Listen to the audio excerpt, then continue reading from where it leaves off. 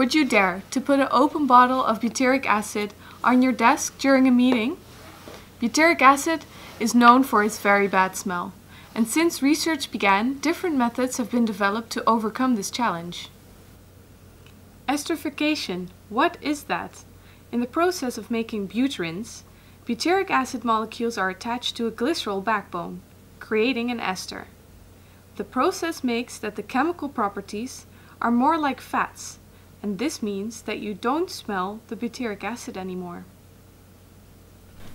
The molecular bond between the glycerol and the butyric acid molecules is very strong, so you don't need to worry about any smell.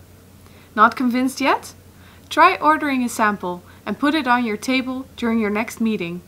You can order your sample by sending an email to guthealth@perstorp.com.